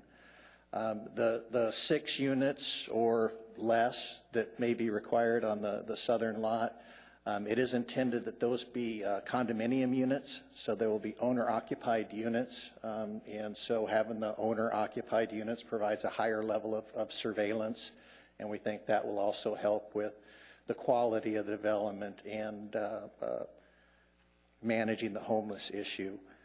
Traffic is an issue. We heard at the public meeting and at tonight's meeting, and whenever we increase development, we do have additional traffic. Again, if we just developed it under the current underlying zoning, we will have a more intense development and have more traffic. One of the things we talked about at our public meeting is the possibility of signing the alley one way. We're willing to talk to the municipality about that. It really is going to come down to fire, whether fire currently uses the alley as access and whether they would require two-way. But it's definitely a subject we're willing to take further with the city. The issue of Evelyn, who lives to the south of us, and her privacy, we intend to build a 6-foot high wood fence and have no problem as an additional condition if the commission deems that appropriate. We have provided Evelyn with the elevations that show the window locations and looked at them. On the page numbers aren't in the back of the packet. The south elevation is shown. The primary windows on the second story that will look down on her are towards the middle of the building, and there's no windows in the middle of her building. Her biggest issue is on the front and the back, especially the back. She has a wonderful space in the back, and I can understand her concern over people looking down at her at that location. And in that area, the one window that's there is the first level window, not the second level window. So by coincidence, our design worked out okay for her situation. Not ideal. Again, I understand not wanting a 2-story building. But again, when the current zoning of R4 for that lot immediately north of her, something larger, something probably 2-story will be built there. And I understand her concern. Again, I think we can solve some of the drainage issues, make positive steps to correct those adjoining our lot. And we think, being the responsible thing to do is to pave the alley adjacent to us, but we're not looking to pave the whole thing. We think that would be a tough issue, and again, an issue for subsequent phases of the development. And I'd be happy to answer any additional questions the commission may have, and we would appreciate your support tonight. Thank you, Mr. Spring. Yeah, I don't know if you have this information, but we heard something about the Project 80 drainage project out in this area. I don't know if there was some drainage probably done at one time, I guess, but in your opinion, what do you think the solution is? I mean, it seems like an area drainage issue that there needs to be a comprehensive drainage plan for the area, maybe some extensions of sewer or drainage system throughout the area. Driving the alley, localized. Driving the alley south of us, the grades look pretty flat, and it seems to kind of roller coaster, and there seems to be some low spots in there that accumulate drainage. It looks to me like they need a storm drain system and a paved alley that maintains its grade. What about the rest of the neighborhood? Is there, I mean, you're not the planner for the neighborhood, but is it extensive drainage issues throughout the neighborhood, do you know? Not that I noticed. Dawson Street itself is in good condition. It has curb and gutter and positive drainage. I didn't notice any ponding along Dawson itself, south of us. And again, through our property, it has pretty good fall, so there's no drainage issues in Dawson next to our property. I think it's mostly the alleys, the issue. Okay, thank you. You done, Mr. Spring? Mr. Kange? Thank you. Just one quick question. Do you know what the existing vegetation is to the south of the proposed residential? I mean, is there some old growth trees there? There is some old growth trees around the existing house. Okay. Imagine those, based on what you're currently proposed, would they stay to give a little more privacy to the residential house to the south, or is it something that maybe you have to plant? We are looking to save any trees we can. We don't look to knock trees down, but honestly, I see most of those trees going and planting new vegetation. Okay. Thank you. Mr. Smalley? So does the alley drain to the south, the proposed alley that you expect may be paved? A portion of it drains north, and then somewhere along there's a grade break, and it goes south. There's a high spot in there somewhere. And did you say you anticipate having storm drain in there, or no? We anticipate extending storm drain south on Dawson, because Dawson drains north, and then into our project. If we need to extend it all the way over to the alley to adequately drain the alley adjacent to us, we'll do that. And then, do you know how far south the alley's unpaved before it meets a road? The remainder of the alley is unpaved. Yeah, okay. That's all. Mr. Robinson? If you were to build this out without a residential building initially, would you build the parking that's shown on the southern lot at the same time that you built the commercial portion?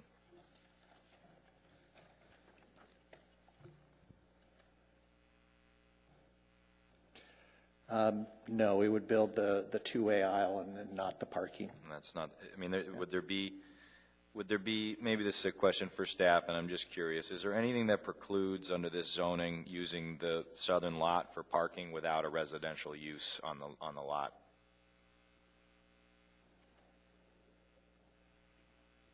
Off-street parking, through the chair. Off-street parking as a principal use is a conditional use in the R4 or RO. In the RO, so if it's a different lot and there's no other use and there is parking on it, it wouldn't work without a conditional use separately? That's correct. Okay, thank you. Thanks. Any further questions for the applicant? Any further questions at all? Thank you very much, sir. Thank you, may Mr. have a Chairman. seat. Before a motion comes up, I'll remind all the commissioners, with a 5-member board, it's pretty hard, so just count noses on that. Before we get any further, with 5 members, what does it take to pass? Is it 4? Mr. Chair, it takes 5 positive votes. Okay, it still takes, okay, 5 positive votes, okay. Remember that, everybody. I hereby close the public hearing on case 2015-0084. Mr. Spring. Yes, I want to try a motion, and I'm not sure I have the complete sense of what the commission is, but I'll try to make a motion that will fly, but we never know. With respect to case number 2015-0084, request to rezone lots 4, 5, 6, block 8 of Northern Lights subdivision from R4 and RO to ROSL. I recommend approval of the rezoning with the following conditions.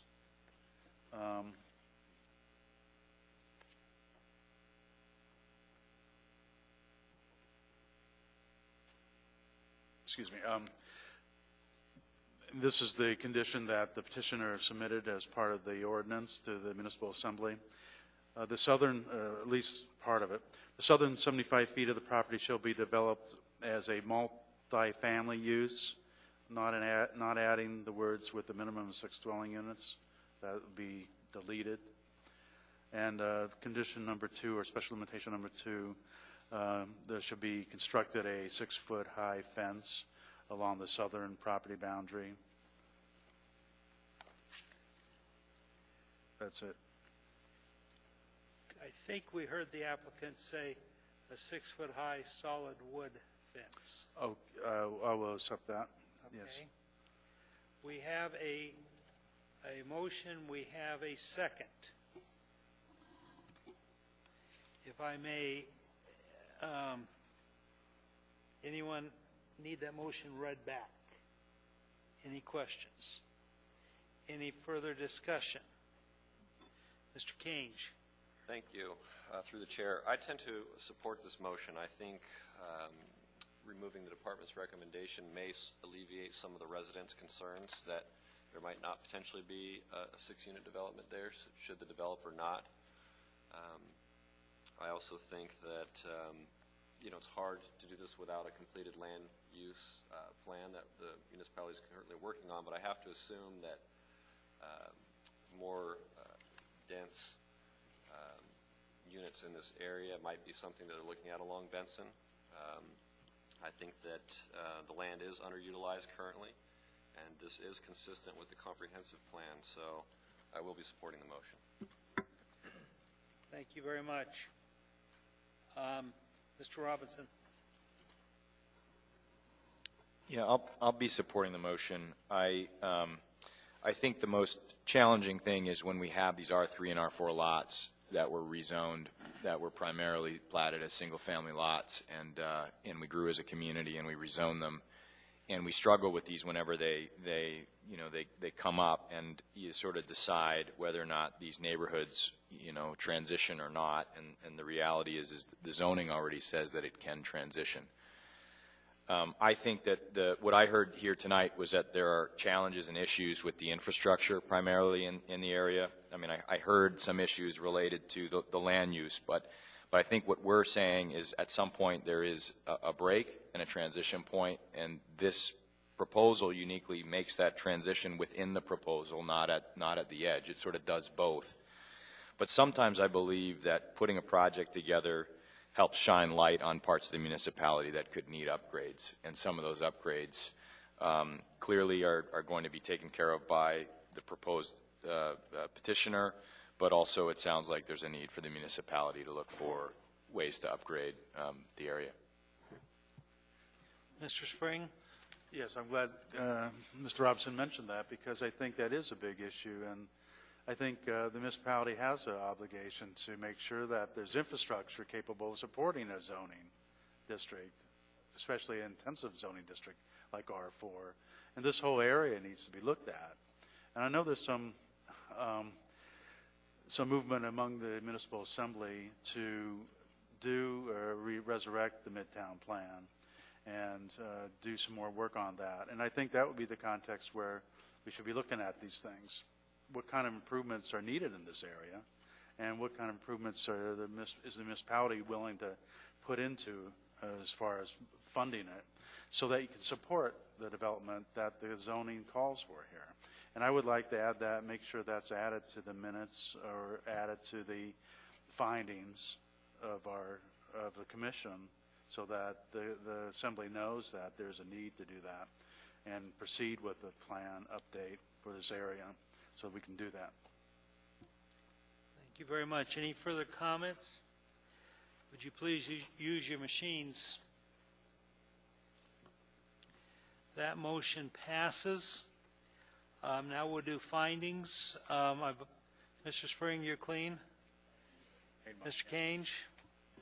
Just as a finding, I know I stated this in my earlier comment, but this is consistent with the comprehensive plan with regard to mixed-use development, specifically policies 10, 15, and 20. And although the public was not in support of this particular development, I don't think it was so much the rezoning. I think it was a lot of the other issues with regard to drainage. And there were no adverse agency comments provided in our packet. I'd like to also add that to the findings. Thank you. Mr. Spinelli, Mr. Robinson? Just that I hope my earlier comments when I provided my rationale for support would be included as findings as well. Thank you. I would like to add on findings that we heard from the neighborhood strongly that there's issues with the alley, and if we're going to follow through with the heavier development in this area, we got to get the drainage and the traffic caught up with it. And that's an action by the municipality, not the applicant in this case. That completes case 2015-0084. Before we go to the next case, let's take about a 5-minute break, and then we'll come back and we will go to case 2015-0085, Matanuska Electric Association Utility Subdivision. Thank you very much.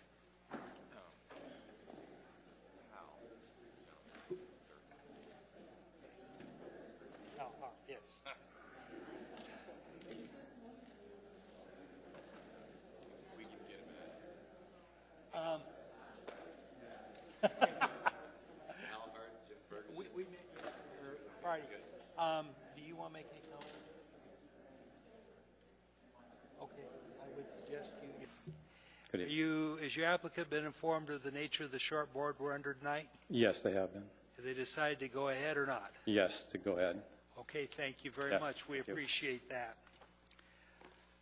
Can we have a staff report on case 2015-0085, Manisque Electric Association, a conditional use permit for a utility subdivision, please? Yes, Mr. Chair. I'd like to point out late comments from the Community Council that were laid on the table for the Commission. And MEA is requesting a conditional use permit for a utility substation. The proposed electrical substation will be needed to deliver electricity to the Powder Reserve planned community. In terms of the general standards for conditional use, the proposal brought to us by the applicant furthers the goals and policies of the Comprehensive Development Plan. That standard is met. The Chugach Eagle River Comprehensive Plan update policy for public facilities and service goals states provide public facilities and services that are located, designed, and maintained to accommodate current and future needs of the area in an effective, cost-efficient, and timely manner. This facility will do that. Conforms to the standards for that use in this title. That standard is met as well. The PC district requires electrical substations to obtain a conditional use approval, although there are no specific conditional use standards for utility substations. Will be compatible with the existing and planned land uses in the surrounding neighborhood. That standard is met as well. The use compatibility does not appear to be an issue. The proposed substation building pad will be set back 30 feet from the northwest property boundary, 50 feet from the northeast and southwest property boundaries, and 40 feet from the southeast property boundary. The area outside the fence is naturally vegetated and will be left undisturbed while this project is constructed. The natural vegetation will provide sufficient buffering for surrounding properties, which are intended to be developed with residential homes in the future. In terms of will not have a permanent negative impact, that standard is met for this project. This is an unstaffed electrical substation. It will not generate significant traffic, as service trucks will only visit the site monthly. Vehicular access to the site will be from a 24-foot wide gravel driveway within a 70-foot wide public use easement that connects to Terrace Lane. The site will not need public water and sewer. There will be no generators on the property at this site, and the proposed electrical substation will be compatible with the surrounding area. The site abuts a 70-foot wide public use easement to the northeast, a 140-foot wide utility corridor to the southeast. The northwest and southwest is currently undeveloped. Future residential development is proposed there. The neighboring properties that with a density in the range of 3 to 6 residential dwelling units per acre. This project provides adequate buffering for that future development. The department's recommending approval of the petitioner's application and request, subject to 4 conditions, 1 through 4 on page 5 of your packet. Conditions 1 and 2 are standard. Condition 3 is to resolve with DOT the need for a driveway permit onto Terrace Lane. That's something that they requested with their comments. Condition 4, the land use permit shall include a requirement to pave the first 50 feet of the driveway off of Terrace Lane. That's to help transition from a gravel road to a paved road. And that was requested by either traffic or private development or both, but that was something that's been discussed. I'd be happy to answer any other questions, and the petitioner is here to make a presentation as well. Thank you. Thank you. Anyone have any questions for staff? Comment. Condition 4, I don't know if I know what that means. Is the 50 foot outside the petition site, inside the petition site? Does it start on Terrace Lane? Does it start on the unnamed road? I support the idea of a 50 foot, but I think we got to define it better at some point in time on that. Reply? Sure. Thank you for the question, Mr. Chair. It would be from Terrace Lane. It would be from where the paving ends and the driveway begins, and that would be off of the paved street. And these sorts of things, I prefer to leave up to discussions with the traffic engineer about. Okay. All righty. Thank you very much. Public hearing. Persons who wish to testify will follow the time limits established in the Commission Rules of Procedures. Petitioners, including all of his or her representatives, get 10 minutes. Part of this time may be reserved for rebuttal. Representative groups get 5 minutes. Individuals get 3 minutes. When your testimony is complete, you may be asked questions by the Commission. You may only testify once on any issue unless questioned by the Commission.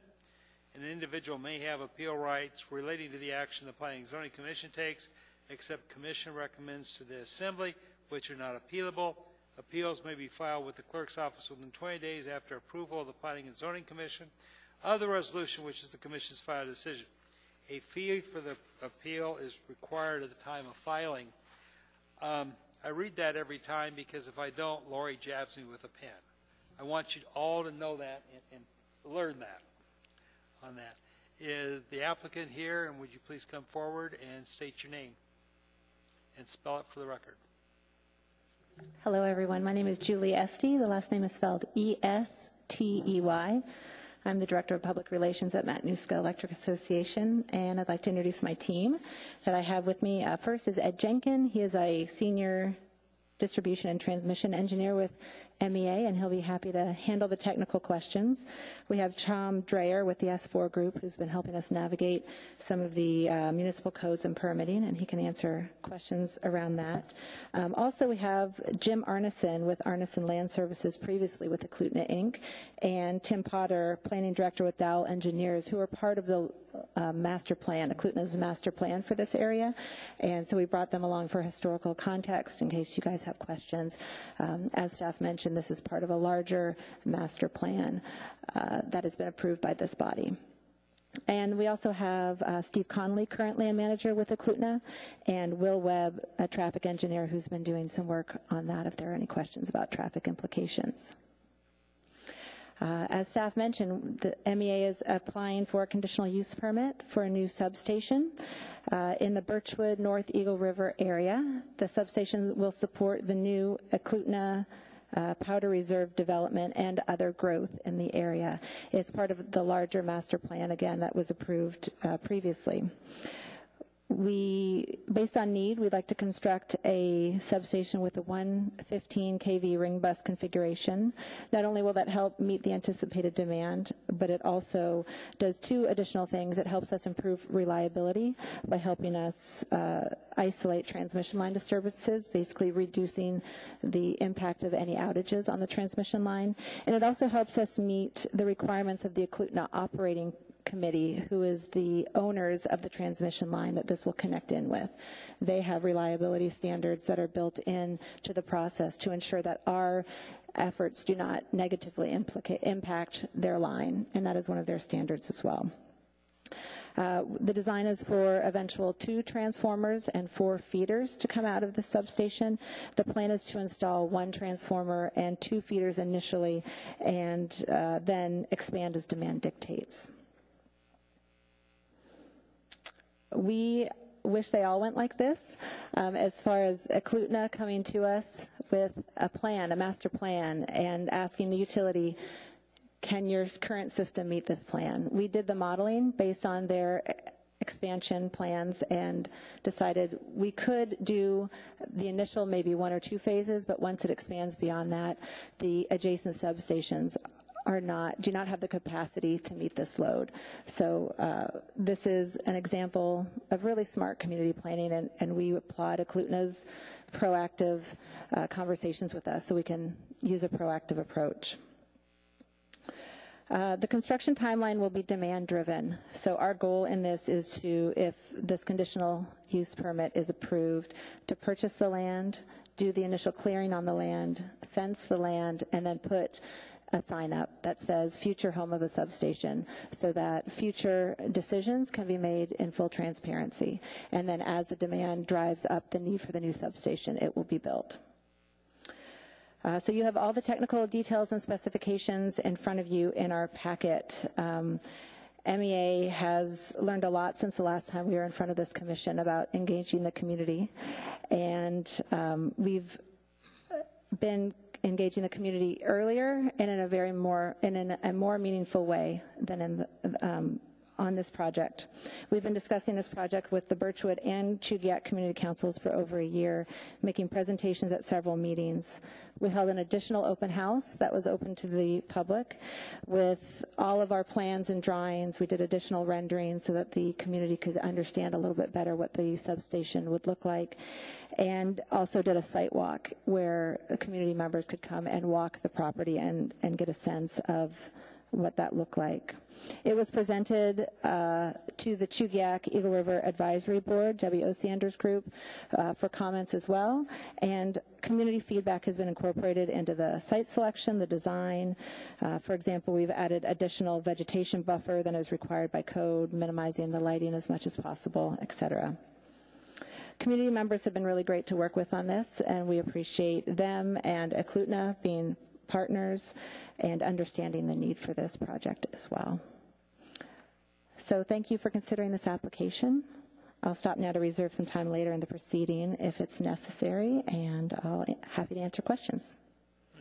Commissioner Spring. Yeah, just curious, where does the transmission line come into this substation area? The current Eklutna, and depending on where you're looking, the current Eklutna operating committee lines, which again are the existing lines that are co-owned by ML&P, Chugach Electric, and MEA, run just adjacent to the property. Along the water, the Eklutna water easement, is that generally where it goes? Tom, do you want to come and orient to the existing master plan? Yeah. Oh, it should be on one of your pages in here, Mr. Spring.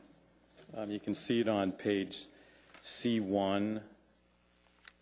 That's a landscaping plan. There's no page numbers, I guess, on the packets once they get past a certain range of numbers. But in the back of your packet, there's quite a few drawings showing the existing lines and the new proposed lines that will come into Tract M. You can see its location on page B3, which again, there's not a packet page number on it, so it's about the 10th page from the end of the packet. Yeah, I saw that. I wasn't sure where that, I can't see where it comes into the powder reserve. Is that? Yeah, it's coming in between that 187 and 188. I see. It goes through. Is that where it goes through currently? Is this a new line, or is it? Well, here's. The line goes along the same right-of-way that the Eklutna water line does. It's a 140-foot wide easement. There's, I think it was a 54-inch water line, and there's a overhead power line that's about 90 feet tall, existing. So what is the new part of that line, or is it all there already? I'm sorry? What's the new portion of the line, or is it already there? Oh, the new portion would be they'd add one pole between two of the poles that are existing there now. Oh, they're to tee off of that, and then it goes straight into the Tract M site. Oh, so it continues down the water line and serves other neighborhoods then. So it's already an existing transmission line. Yes, correct. Yeah. You can see it on that page B3. Okay. You get a visual of it. There's a cross-sectional view of it, and there's also a plan view up on the top in color. It looks like that additional pole is pretty large. Yeah, they run around 90, 95 feet tall in that area. Mm-hmm. But that's not part of the conditional use. That would be allowed. That's going to be built. That's not part of the conditional use. That would be the feeder line into Tract M for the conditional use. The conditional use only applies to the area of Tract M. So this is outside of it, so it wouldn't be part of the conditional use. It's not a big question, Yeah. not a very important question probably, but Yeah, we there's aren't approving that big tower, in other words. Yeah, correct. There's not a conditional use required for the existing utility easement line. Are you finished, Mr. Spring? Mr. Robinson? It's quite the luxury to plan a substation where there are few homes around it, I think. It feels that way. The comments that we got from Birchwood Community Council, I think generally says that they're okay with the substation and sort of commends you for working with them. But it does talk about a desire for additional vegetation, and while I don't know that that's needed, could you tell me on the site plan what is the buffer side that is the one that is in the view shed of neighbors along Terrace Lane? Is that the northeast boundary side? Is that what that is? Okay. Some of these drawings aren't oriented to the north, so it can be a little confusing sometimes. You can see on the last, it's about the second and third page from the end of your packet, page C3 and C4.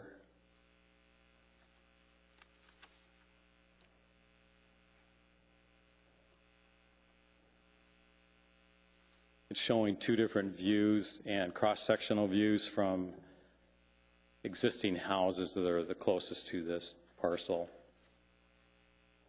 across the existing developments.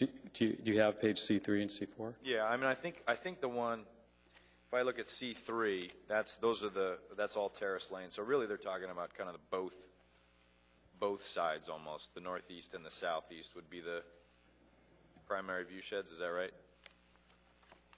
Yes. Well, we were showing, because there are some people that were concerned up to the north there, and we just wanted to show them how far away their houses are from Tract M.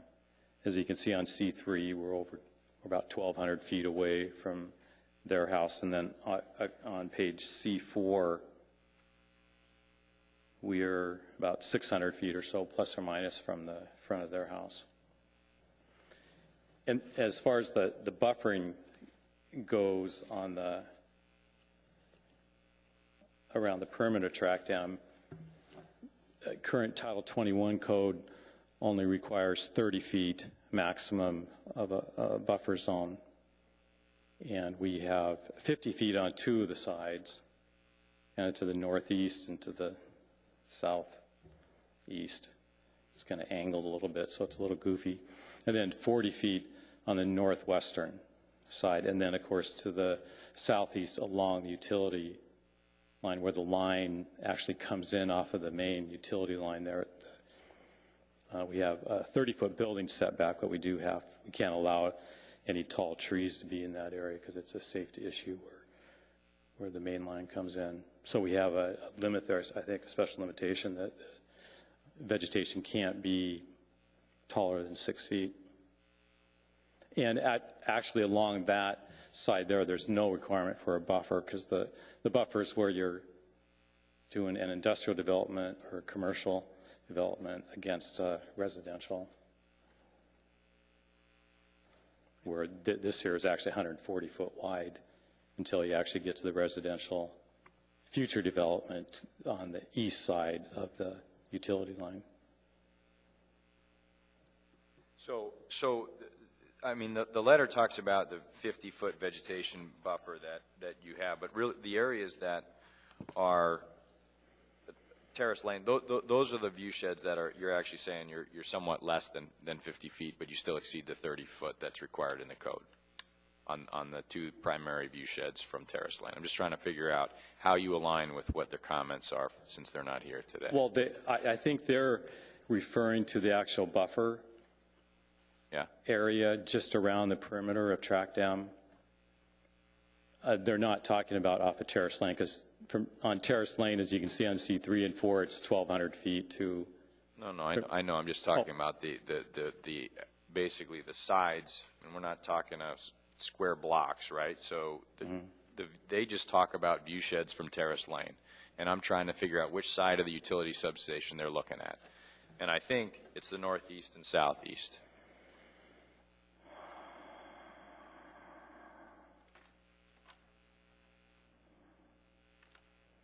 Yeah, and their third paragraph from the bottom. Yeah, I think it just might be a typo there. They don't really mean from Terrace Lane. Because for one, between Terrace Lane and this development, there's a... All right, thank you. There's a development that you guys already approved on between. It's not that, Tom. It's just, okay. They're talking about people on Terrace Lane that live off of Terrace Lane, yeah. what they're looking at. And I was trying to figure out what side of the utility substation they're looking at. I think I figured it out. Okay. But it wasn't that hard of a question, I don't think. Okay. Do we have any further questions for the applicant? Any questions at all for the applicant? As chair, I must say I sincerely appreciate MEA's attempt to comply and come forward. This has been much better than some of our prior experience, possibly because we're 1,000 feet away from some homes. But anyway, on that one, no. I appreciate the outreach and the attempt to make the community, and it makes our job much easier on that. You have 5 minutes left for rebuttal. We have no further comments. Okay, thank you very much. In regards to case 2015-0085, what is the wish of the body? Oh, wait a minute. I hereby close. Anybody else wish to testify? Anybody else at all? I close the public hearing. Mr. Kange. Thank you. With regard to case 2015-0085, conditional use permit for utility substation, I move to approve the conditional use permit in accordance with 21.50.020, subject to conditions 1 through 4 as outlined in our staff packet on page 5. We have a second by Commissioner Spring. Do we have any comments or questions? Mr. Spring. Yeah, there doesn't really seem to be any issues regarding impacts of this. There was the comment by the Birchwood Community Council to maybe add additional buffer to the bordering Terrace Lane, but I think what we have to think about is that there's going to be future development around this site. Powder Reserve is going to develop. The area away from Terrace Lane is going to have probably single-family houses there. So it's important to maintain the buffer for future houses as well as the existing. So I would not recommend changing the buffer, especially if that means shortening the buffer on the other sides. It's just going to impact future residences more. So I appreciate the planning that went into the development of this, and I think the issues have been resolved, and I'll be supporting the motion. I will be supporting the motion also, but John brings up a very good point. This may be 10 or 20 years, and you guys should stay in touch with the community councils going forward so that we don't have issues coming up. I mean, as you can see, sometimes if a little bit of effort up front makes your job down the road a lot easier on that.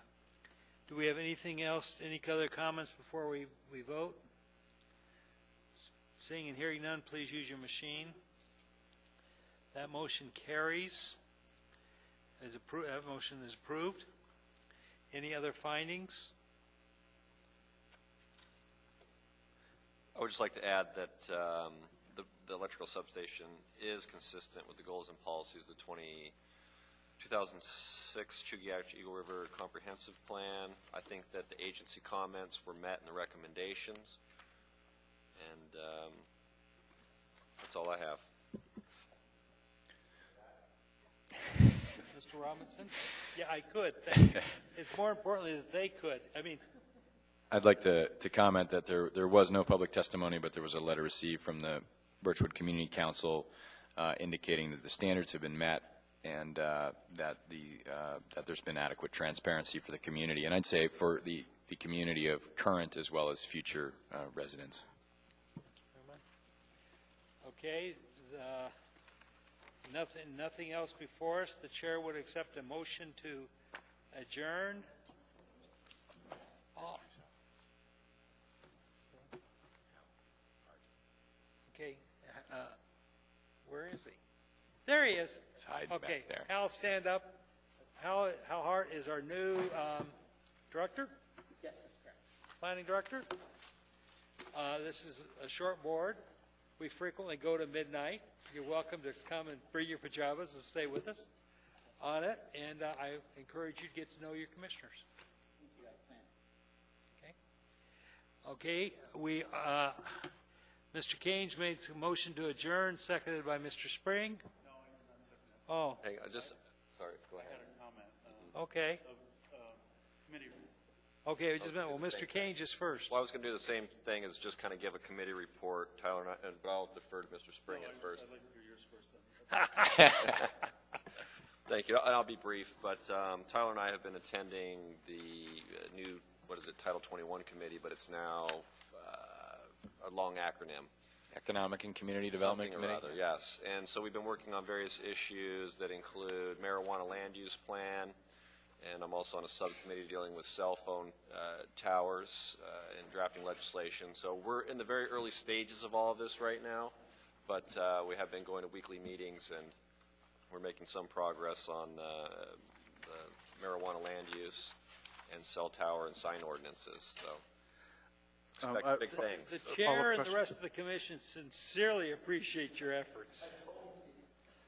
Mr. Spring. I see Eric is not here, so maybe the staff doesn't know this, but or won't know the answer to this. But the marijuana ordinance is coming up for October. Is that right? To the commission. Okay, so we'll be hearing having a public hearing on it.